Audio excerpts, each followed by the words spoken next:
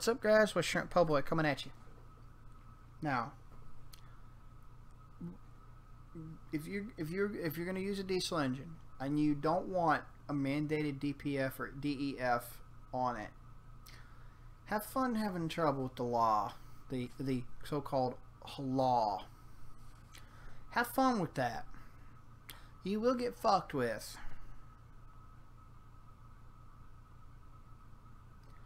And they will quote-unquote justify your attacking your rights.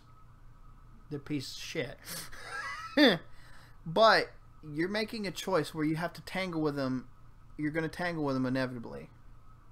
Unless you're using an older model diesel engine where you can get an emissions waiver. Like an engine that still worked in the 80s and 70s and stuff like that, you can get emissions waivers for, because now it's becoming a collector's. They're becoming collector items with aftermarkets and restorative and overhaul centered aftermarkets around them now, just like a lot of older engines, because these do have workhorse capabilities and potentials to this day, and they're still badass, and they can take hits. They can be made very reliable if you fucking take care of them. You know, and that nice MPG is a nice little factor.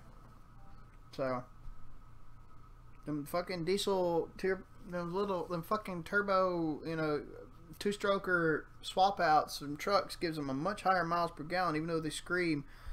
Although you can fix that by using an inertial storage hydraulic transmission if you desire. You absolutely can do that. So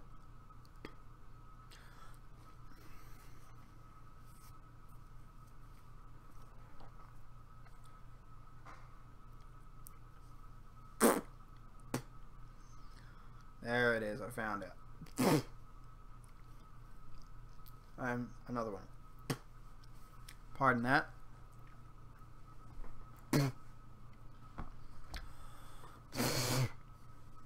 Okay, I'm done.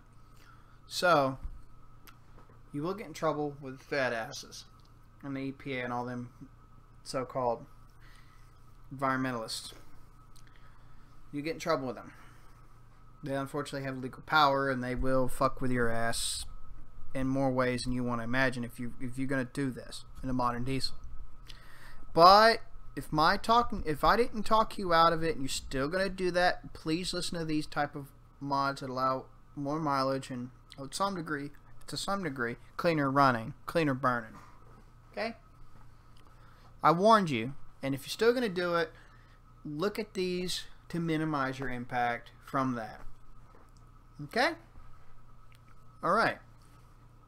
Number one, preheating the fuel to 104 to 140 degrees Fahrenheit. For those of you who use Celsius, that would mean 40 degrees Celsius to 60 degrees Celsius max. Using the coolant line coming out of the engine going to the radiator. Cut a section out, put some aluminum tubing if you want. It does work. It does work. It will give you more mileage. And if you're using diesel in certain applications, the ignition delays shorten, and you can lower NOx to certain number of parts per million in NOx coming out the the exhaust manifold. So there is a perk to doing it. So there's an art to it. And if you're using biodiesel to increase lubricity and add just a little bit of oxygen to the whole thing, and if it's sulfur free, that's even better. This becomes even better. Anywhere from B1 to B20, this effect can happen even better. So again, it's nice. Now the NOx, depending on the position of the nozzle being a little higher or a little lower than the default, and whatever the sweet spot from lowering NOx to losing power and all the other forms of pollution skyrocketing and leading into more problems in the engine, versus it's default, whatever the sweet spot between the default and getting that too high to lower NOx, that will affect the NOx dropping of preheating, or it might make it go up. But with just using plain diesel fuel or ultra low sulfur diesel, it might drop the NOx because of the faster and better combustion. It can. It has been shown. I've shown that on my video responding to Scotty Kilmer's diesel engine video. So I know what I'm talking about. I've changed oil filters. I've helped bleed injectors. I've helped fucking, you know, I help with that kind of shit. I've worked on diesels a couple times, especially tractors. Tractors are a bit easier for me, from my opinion. Diesels and trucks to me are a bit more of a pain in the ass. But that's my take on it. You can argue and disagree if you want. That's fine. That's your experience. Type it down below if you disagree. Keep it simple. Don't go fucking Teasmo, Supremos, man-child on my ass, or I'll fucking have a field. I'll fucking go after you. I'll fucking reply, and we're gonna have a fucking hit. We're gonna have keyboard fighting. We're gonna be civil, or you're gonna get your own shit thrown back at you times 10. I'll be a real asshole. But yes, it can vary. Some of those things can factor in how that can be affected, but most of the time it will drop most all emissions, including NOx, a little bit. 2, getting the air intake. Whether if you're a turbo diesel user, the air intake tubing going to the turbo, thermally insulated from any external source of heat as much so it'll be as cool as possible. There are products by Heat Shield, the Heat Shield company, that'll do this, and then thermal wrapping around that will also help do this. 3, keep your fucking EGR and keep it the way it's going. That'll lower NOx. Paired with higher density of oxygen, it helps even more. 4,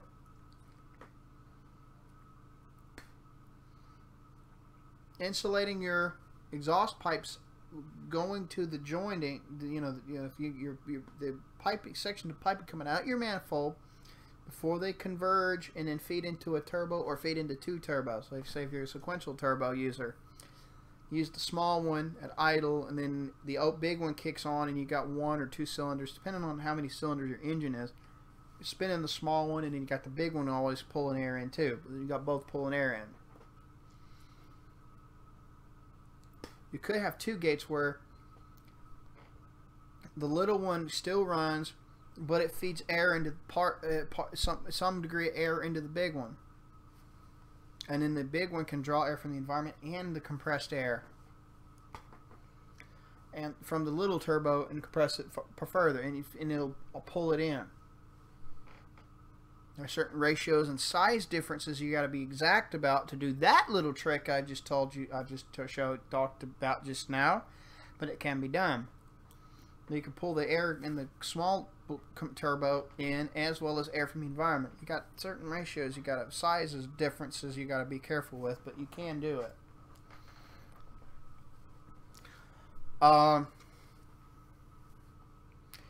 Making the air intake around the air filter, the bottom of the air filter, more open. Bottom of the air intake box or whatever, or just around the filter in general, more open and more able to flow. As long as said air goes through the filter only, and say you got some screening and mesh and grating together, so it's like rocks and pebbles and little bits of stuff can't get past the bottom. It can be bounced off back onto the road. A piece of gravel can be caught by it and it'll bounce off it back onto the road, kind of thing, to minimize anything going into the air intake and destroying your engine from within. You can do this. Check out budget boosting and max boosting channels for that down below, and then see why I advocate that little addition in the engine bay around the air intake if you're going to do something like that for safety's sake and keeping your engine running. Number 6, giving the turbo its own reservoir and little pressure pump to give it most lubrication as possible. That'll keep going and pumping oil to cool the bushings down until it's done. Or, mentioned in George Wiseman's Super Gas Saver Secrets book, an independent oil pressurizer system drawing off the engine crankcase. so it'll build up oil pressure in the engine before it allows the engine to start, and up to the turbo. If you route some of the pressure up through there, make sure it's running before it even starts up, so you have oil in the engine and at the turbo ready to go at the start. Which if you don't have none, like in most cases, this causes the most engine wear. Idle will cause the most engine and turbo bushing wear, hands down. This will completely remove the vast majority of that. It's not going to get rid of it completely, but it'll drastically cut it down and extend the engine life of the turbo shaft, turbocharger, and the engine life as well. And if it's built right, it'll also maintain oil pressure for the engine and the turbo after the engine is shut off, and it'll help with that. So that really helps the turbo last longer. And it'll shut off once it shuts off based on the temperature sensor. It will shut the switch and shut it off. Completely shut it off once things are cooled down enough. Gotta be sure about that feature. 7. Replace your cooling fans with racing fans or flex fans. Will allow more cooling to be done on the same power if the material is light enough. Designed with good blades, can pull more air at idle, reduce engine drag at higher speeds for the fans and so whatnot. And do all that. If you know what you're doing, you can get that done, and it'll be done and it can allow better power and mileage. Or you can use an electric fucking radiator fan that works at certain temperatures. That'll also do too, but why don't you try this route first, then use that as a last resort. I mean. Number 8. Scotty Kilmer said this before, and it showed well. When you use radiators that are all metal and have more rows, the radiators built like this will cool your engine better and last a lot longer. Now, number 9, on older engines that don't have colder air intakes, you can make them. Make sure the air intake is further away from the engine itself in the engine bay, and it's heat wrapped for heat shield, and then thermal wrap around that to block as much heat from saturating in the intake tube as possible, where it even will minimize the coolness, minimize the heating saturation of the intake after you shut the engine off.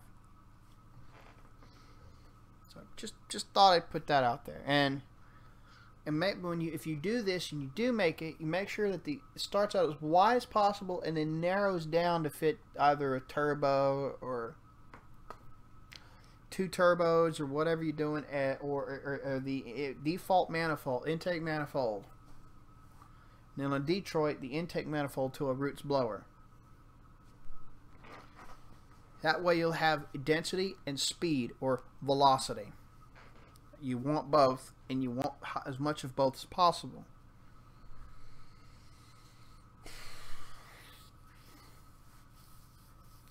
Most modern vehicles are already cold air intakes. So make sure you just thermally wrap the reflective shield, and thermal wrap the fucking intake going to a turbo or whatever the fuck, and then make sure you have a certain amount of heat shield, thermal shielding around the intake tube going to the manifold, a certain number of inches away from the starting a few inches away from the output of the intercooler. That'll do you good. Because the intercooler will condense air after it's been compressed by the air blower side of a turbocharger, or 2 if you're using sequential or twin turboing, or more if you really want to go crazy with it. Which means more fuel could be used, or preheated fuel can be used to make more of a bang, as preheated fuel can expand into air charge more easily and burn much better.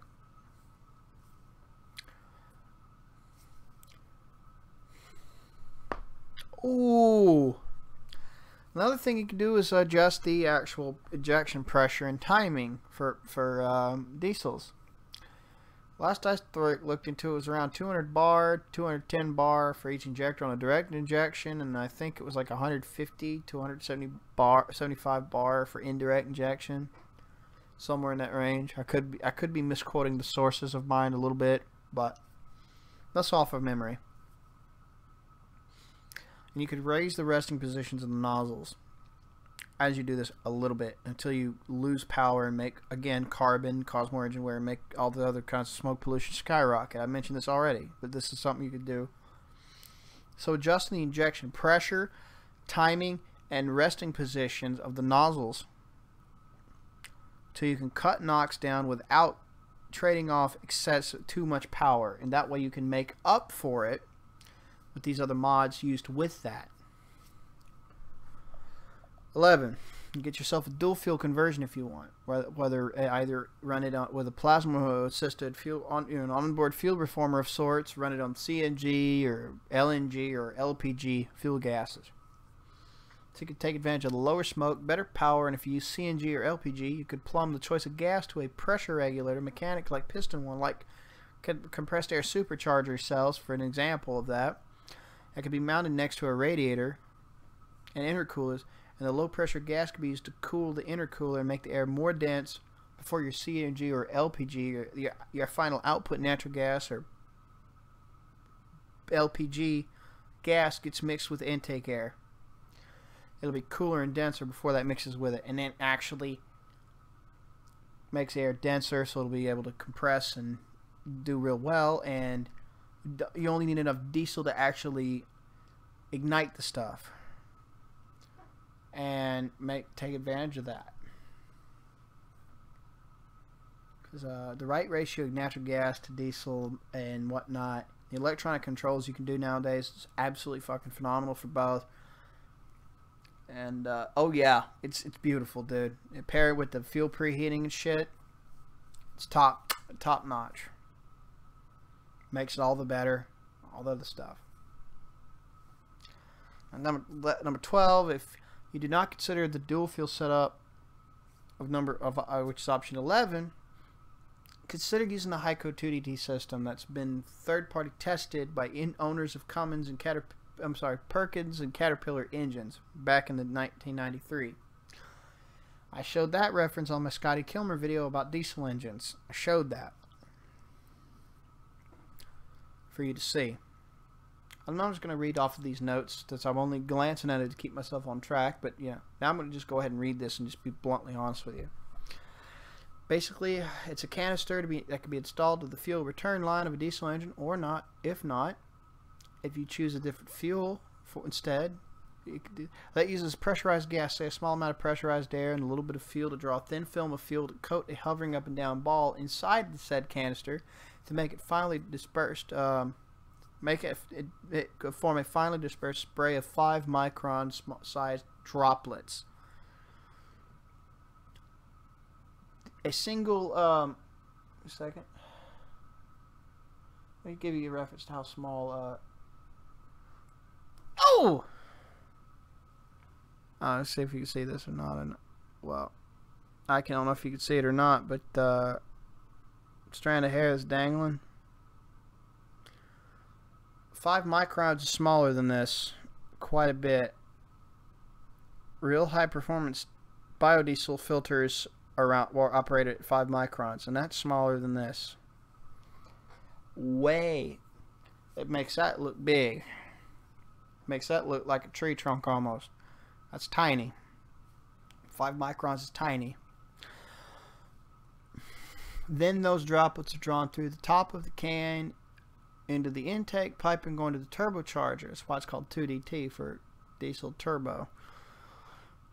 Then the turbo vaporizes the droplets into the air, which turns into an extremely lean vapor mixture that condenses the air a little bit, taking a little bit of heat out of the intake charges. This little bit of vapor forms, which helps the intercooler more, and as a result, cooler, dense air with an extremely lean amount of fuel vapor dispersed as a homogeneous charge. Half-ass in the principle of homogeneous charge compressed ignition. I said half-ass with emphasis on that part. Making a homogeneous charge that will be way too lean to knock under compression. It won't be able to bust off before it, and knocking diesel. No. But it'll help the diesel or biodiesel ignite quicker and make the detonation triggered flame front, instead of being forming around the nozzles, instead it'll form all throughout the combustion chamber immediately, instead of just around that nozzle. And this helps the fuel burn better, make the lag time and ignition of diesel even shorter than before, smoother burning, a little bit more power, and due to the quicker and better combustion, smoother burning as well, will lead to lessened exhaust temps, greatly reduce smoke pollution, and less fuel consumption overall. And if you combine the power gains with being a feather foot with your gas pedal, you can turn that into the power increase into more mileage. Beautiful, isn't it? Now, the way the automotive technician George Wiseman invented this HYCO system, he invented it to not work on any more air pressure than 30 psi feeding into the canister. So you can make it work like that. Only draw through that little line, that hosing feeding into it. Only draw at max 30 psi, and then run as much boost as you want afterwards in a diesel engine. You just have to know. You just need to get the HYCO 2DT manual. Supplemental material is ideal too if you want to, and then get the double mileage guaranteed. But look at the coupon code, the DMG Part 1, capital letters DMG, lowercase letters PART, and then the number 1 as a coupon code to get it completely for nothing, because he offers it like that, and that's how you get it.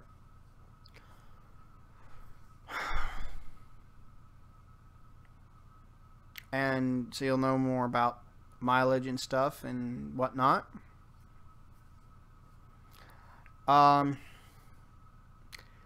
Like the medium speed engines like Detroit Diesel would benefit from the HYCO 2DT mod so damn much it's unreal. The last thing you need to do is get a MAP or MAF sensor enhancer circuit. If you use a mass airflow or mass manifold air pressure sensor, they both are similar. They can be swapped in for one another. The sensor enhancer can work on both because of their similarities. Or if you got an engine that's got both, you need to dyno test which sensor will work best with the enhancer circuit put to it. Then get electronic fuel injection enhancers for every oxygen sensor in the exhaust system. Because what's going to happen is, this is the opposite of the cheat device. I've said this before, and I'm going to keep saying it to emphasize it, because if you don't like it, too bad, go cry more. You're going to have more oxygen freed up because better combustion and a little bit quicker. So what's going to happen is that higher amount of oxygen in the tailpipe is going to give a false, oh fuck, we're running too lean signal to the computer, and the computer's going to signal the injectors to throw more fuel in. Now, if you're mechanically operated, don't fucking worry about it. If it's mechanical fuel injection, don't worry about it. Just don't even worry about it because you don't need it at that point. I would suggest the air sensor enhancer circuit or whatever the fuck you're going to do. If you think you know what you're doing, you know how to get the best electronic parts and all that, and use electronic injection timing instead of being purely mechanical, and you know how to do it, you know how to make that happen for something like a Detroit or whatever, you go right ahead and be my guest. But anyway,